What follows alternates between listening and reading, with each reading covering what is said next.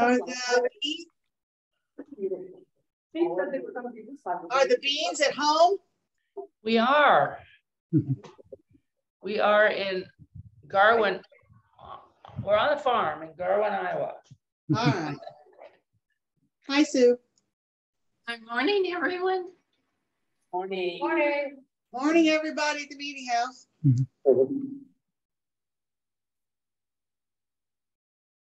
Yeah, you gotta go down by the farm. I was gonna do Take a look. Full driveway. program. You're getting used to having that. Can you do that? Yeah. When you're go to your email. This is what you'll see. Shit will hard what you'll see. Our volume's acting wonky today.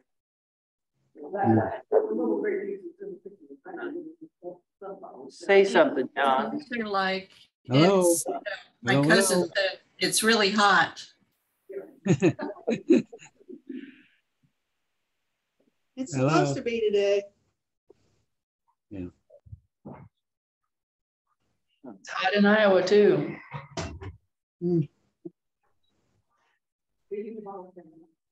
Hello. Yeah, my cousin in Ankeny said it was extremely hot. So Where, Sam? Ankeny. Oh, yeah. I think got to what, 97 yesterday, something like that. Come on. We were about 94, I think. Rained badly, and it looks like it's going all the way around this and dissipated. That's here for months. They said the other day we're 5 inches short of rain here. Ooh. So this last couple of weeks. Last week, I guess. But the yard's greening out because we have had a little bit. Yeah, we have had some. No, they're from Lynn. For some reason, I can't get the volume to go up and down. Huh. Well, it's plenty loud. Oh. Let's see what I can do here. Can I minimize this? We'll leave a minute and come back. Okay. Okay.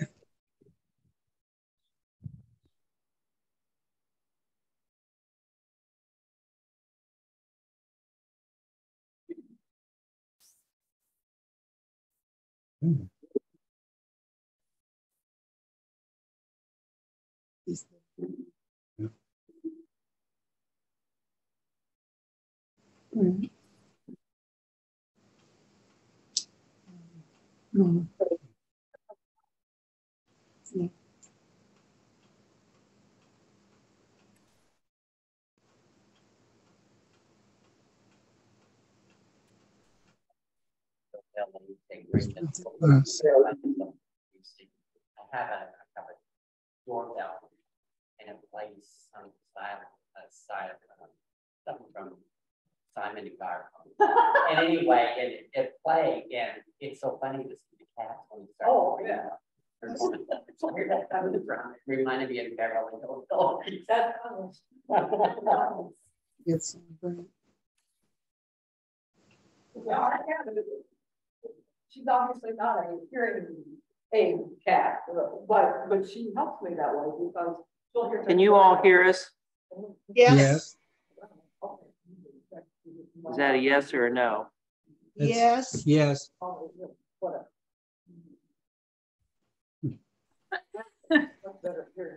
he's not looking behind him, so.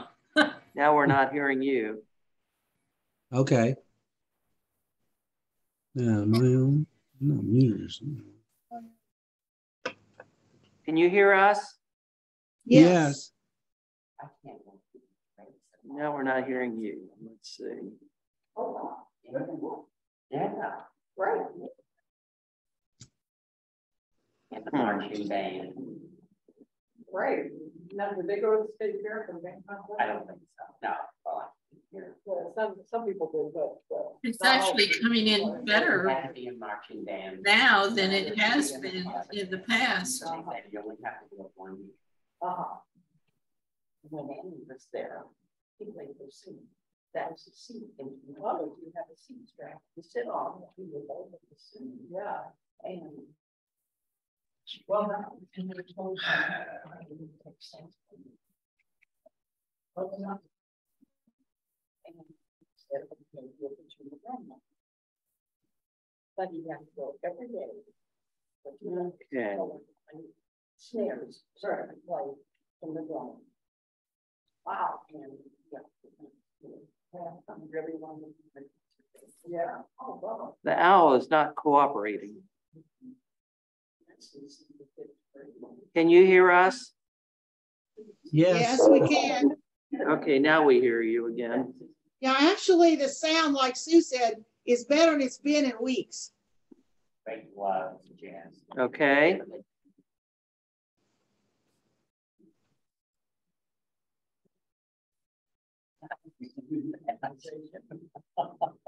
I've seen where they do. Hi, Steve. Morning, Steve. That's better. I don't think he's hearing us yet, though. You hear Hi, us, Steve. Steve?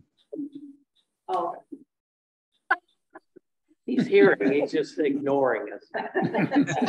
He can't hear us, he doesn't want to. Oh. Collective hearing.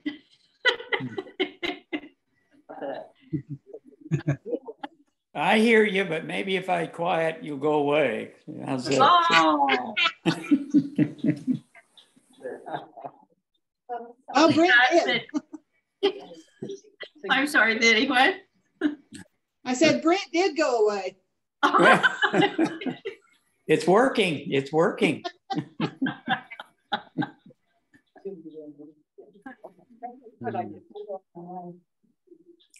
I'm back. It's likely Kristen would want to do that anyway. Yeah. So,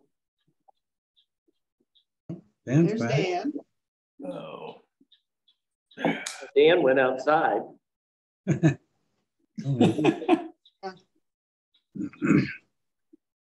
Morning, Dan Bean. Morning, Steve. Good to see you. Well, good to see you too.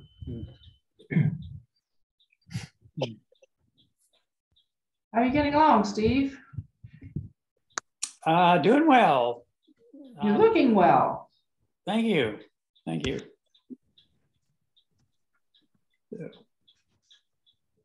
Don't have a lot of strength or energy, but able to get up and eat and make it around during the day. Oh, that's good.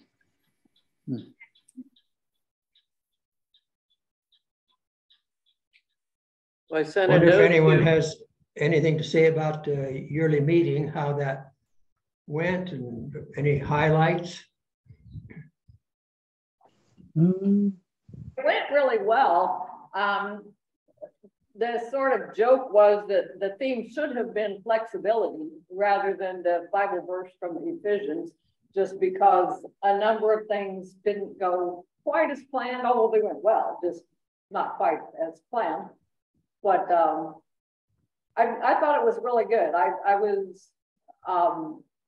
I really liked what Sean had to say Thursday night. I thought the speakers were really good. Paul Anderson's Bible lectures and Sharice Bach's Baker lecture were all really good. So I was very pleased with how it went. Heard good things about Dale Dorrell's presentation. Yes, Dale too. did a really, really nice job. He said that he thought it was the best he'd ever done. And I would say at the times I've heard him, that probably was true. Yeah, I thought it went well. Rania was fun to have here at the house tonight, so we got to know her a little better. Realized Dan, we had actually gone to her house when we were there, and I didn't remember it until we saw pictures of it. Did we eat a meal at her house? Yes. Oh, my Yes. goodness. I know. I didn't realize that. I didn't either. Another funny connection with Rania is that she and I had connected on Zoom for a couple of FUM things, but she told me when she saw me, she said, I remember you when you were teaching in Ramallah. That you didn't actually teach me. She was in a class behind the class that was my homework that I taught the most. But she remembers me from when I taught there 40 years ago, which was kind of a surprise. Now, how could that be 40 years ago? You're not that old. Yeah, right. Thank you, Brent. That was a very nice compliment. Well, since I'm a year older, that's, yeah, exactly. we're both just 50, right? I had a good conversation as well. We stood out in the lobby and talked for a while. It was fun. Fortunately, many of the sessions from your meeting were available on Zoom, and there were quite a few of us that chose to Zoom in on the meetings, and that was very helpful to those of us that are trying to avoid large crowds. So I think that went well. Dan and Sylvia, we had some of your Iowa neighbors visit us this week. Arlen and Jean Dulesky. Oh, okay. Providence stopped in on their way to North Carolina. And, To your house? yes. Oh, nice. Yes. Yeah. Had a good visit with them. So, New Providence, I think, is where they're near. Is that correct? That's correct. I think I think they're in New Providence, maybe, or close by. Right. Right. It's where John Raines goes to meeting. Okay. Arlen was brought the message at Marshalltown Friends maybe 2 months ago. He always does a wonderful job. Mm-hmm. He's quite a good speaker. How are things in Kentucky, Jonathan? Things are well here in the area I'm at. We're having some sunny weather finally after considerable rain that we've had.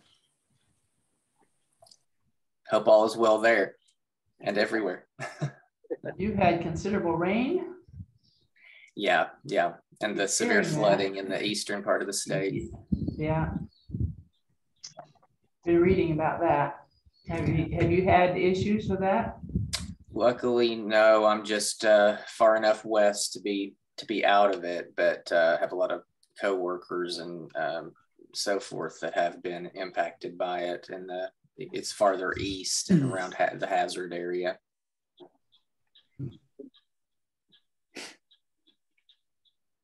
Like from the Dukes of Hazard?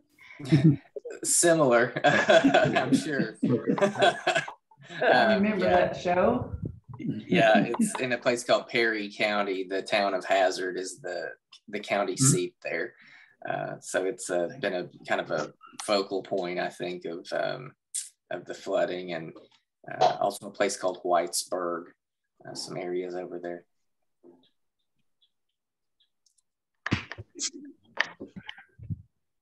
Well, Dave's joining us today. I sent him a note and he wrote back. We missed him last week and he said he was on the road. He's traveling, that's right. Should be. Did he say where he is today?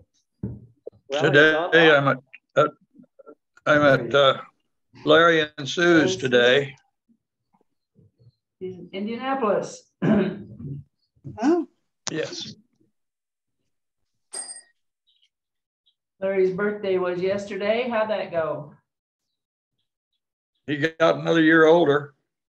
Did you go to your reunions? We did. We went out to Waverly and got acquainted with people. And Larry, speaking of, there he is. Well, Larry. Met some. Hi. I'm much wiser today.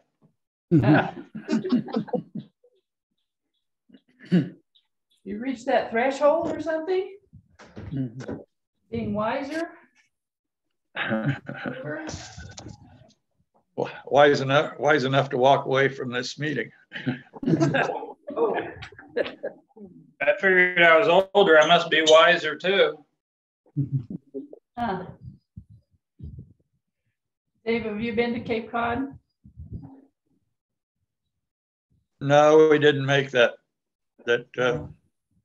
this trip has been the worst of all trips put together so far.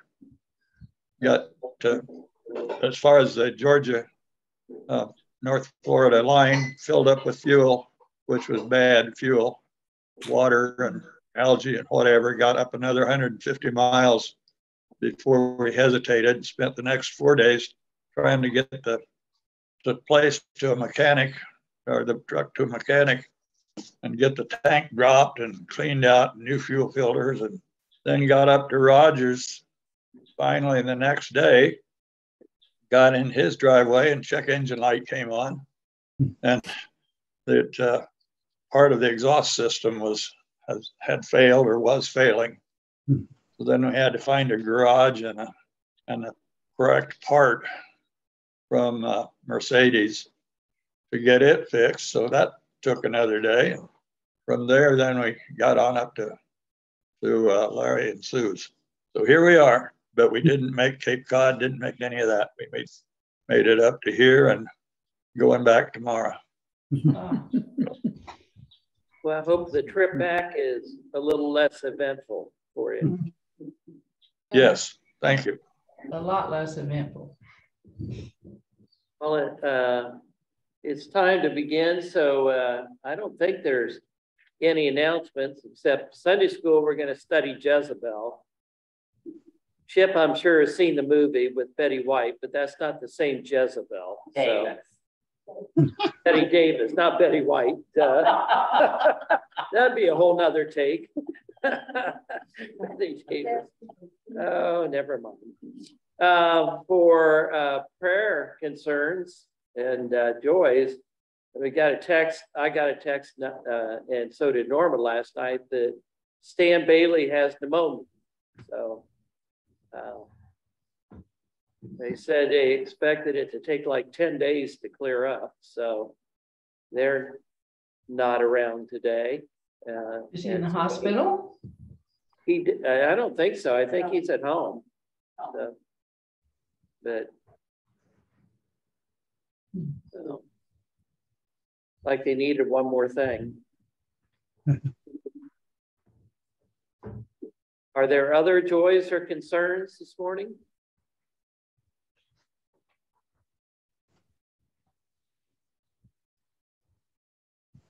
Susan Felix, some of you know, she broke her thigh bone several years ago, and they put a rod in, and they have removed the rod, and she's at home again in anticipation of eventually having hip replacement.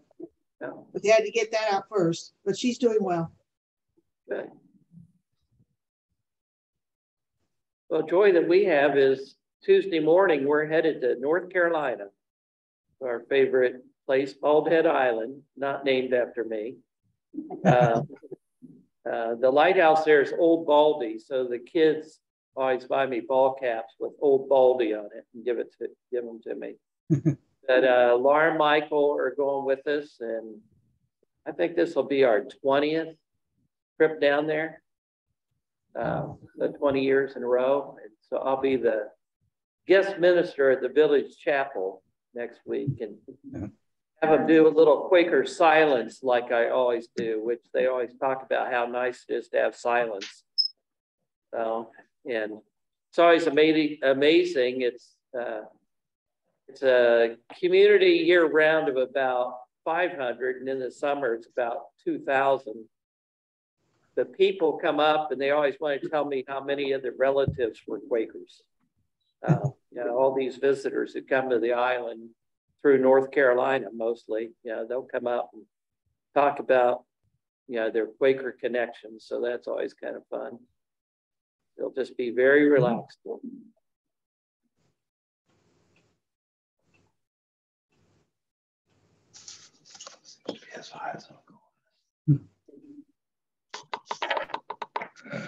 if there aren't any more things to share right now, I invite you to put yourselves on mute. And Lynn is a worship leader, and she will lead out the silence as she feels led.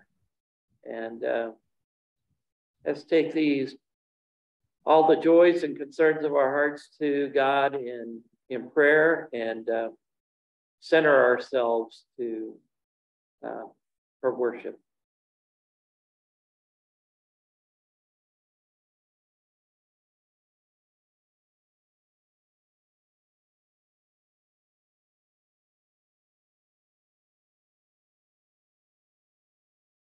As Christians, probably one of the most common phrases that we share is, I'll be praying for you. Sometimes maybe we say it too often, or maybe even a little too glibly. When someone shares about a challenging time they're experiencing, we often say, I'll be praying for you. But do we do it? In the past, sometimes I have, and sometimes I haven't. Maybe I will, right as I'm talking with the person, but then I forget to do it as life goes on. Often when I'm in this situation, I find myself thinking that I wish I could do something more than just pray for the person. I think maybe that's my heart talking, but pretty soon my head chimes in and asks, well, what is more important than holding the hurting person in the light and love of the creator of the universe? Praying for someone is not a too small activity. I have to admit also that I sometimes wonder if saying I'll pray for someone is the easy way of sounding like I'm doing something for the hurting person, but without any real expenditure of time and energy on my part. I say a quick prayer and go my merry way without giving the person or the circumstances much further thought. Since Steve's diagnosis in May, we've had many people send cards and emails telling us that they're praying for us. Through this experience, I've learned something invaluable. Those prayers really do make a difference.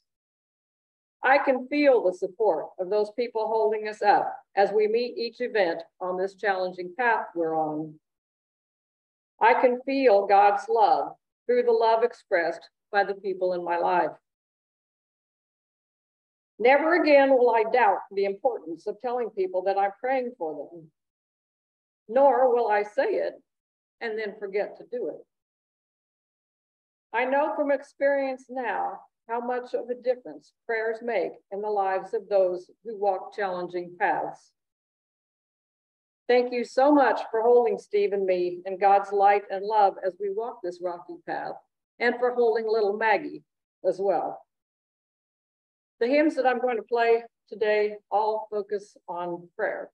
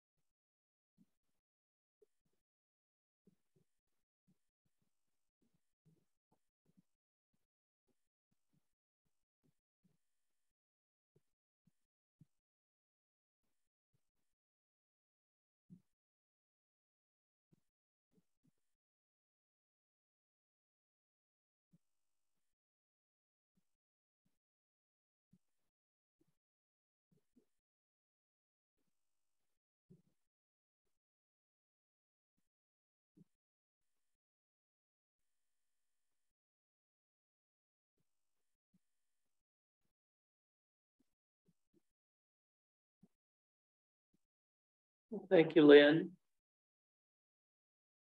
We'll now continue into more unprogrammed worship. We know some folks need to leave, so we bid you adieu and Godspeed, and hope to see you next week.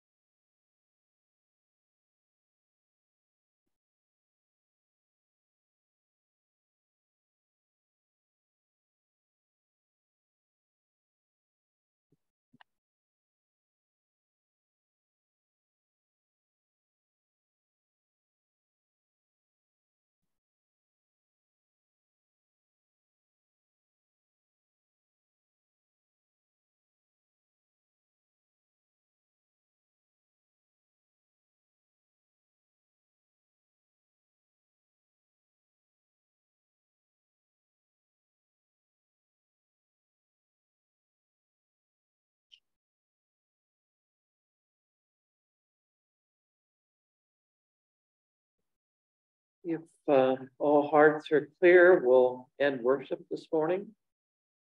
Well, we'll end meeting for worship. We won't end worship.